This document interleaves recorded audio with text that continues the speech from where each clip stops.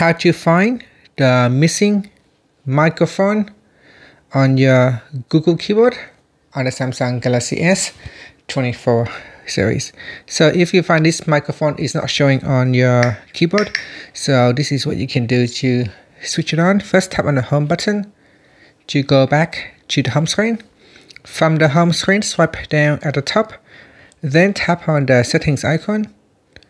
In the settings page, scroll down, then tap on General Management.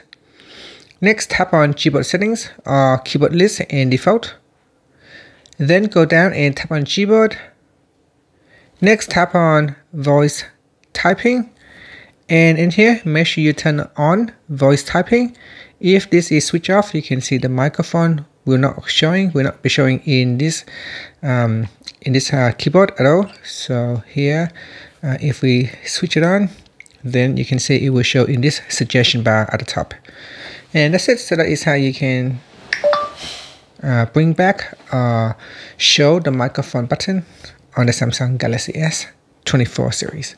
Thank you for watching this video. Please like and subscribe to my channel for more videos.